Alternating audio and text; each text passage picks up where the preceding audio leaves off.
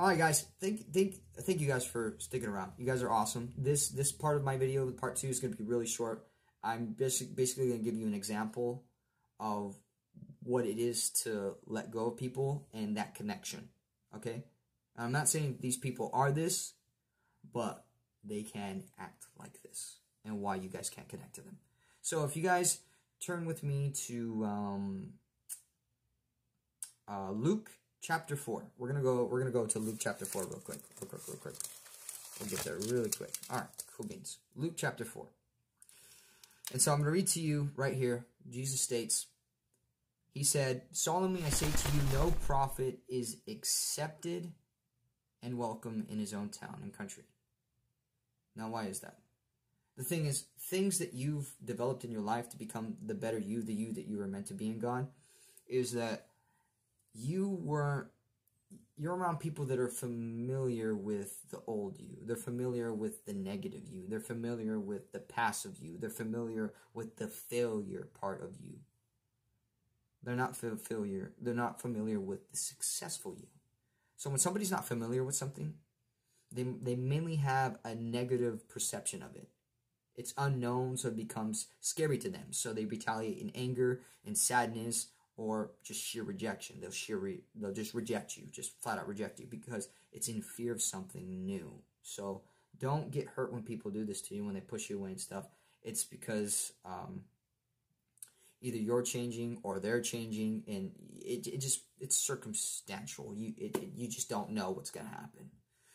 But in God you do, if you're choosing the right path. So anyways, that's an interesting verse, because for me, I can't be accepted by some of my family relatives because I've changed, and because they haven't changed yet or matured in this way yet, so we can't click yet. But we can if they're willing to change and pursue a closer relationship with God. And that's always a possibility. All right, let me hit you up with one more.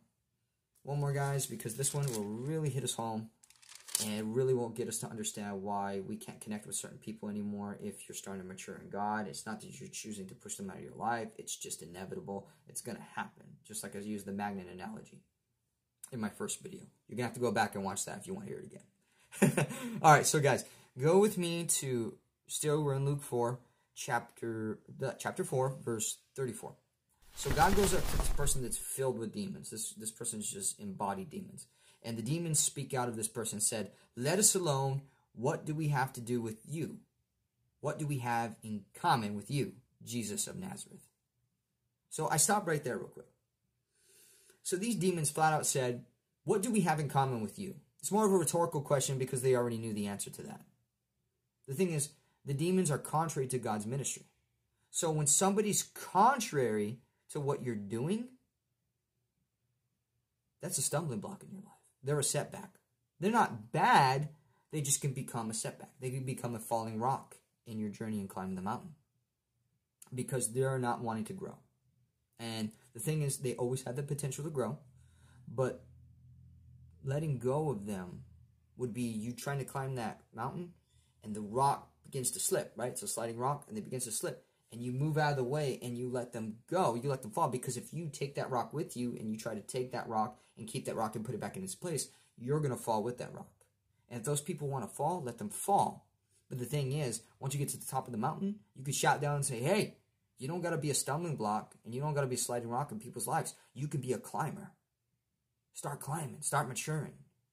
So these demons, kind of like us with certain people that are negative and pessimistic in our lives, they're a lot like that. What do we have in common? So if we don't have God, we don't have this love in common, then we don't click. You see what I'm getting at? It's simple. So the easy way to let go of people is not the letting go you think. It's letting go as in letting go of their perception of you. Letting go of your old lifestyle, of what they think of you. That's what you're letting go. Because I didn't let go of my family in my heart, because I always loved them. I never let go of my best friend in my heart. I will always love him. But the thing is this. But I will let go of their perception of my old me. And I will let go of the old style that I used to be. And I will pursue the new life in Christ that I am to be. It's a beautiful thing, guys. So that's really how you let go. you press into God, and you realize that my identity is in Christ Jesus. So therefore, I don't need to be holding on to things that never were mine to begin with. I love you guys. Thank you guys for staying tuned. And God loves you, and I love you.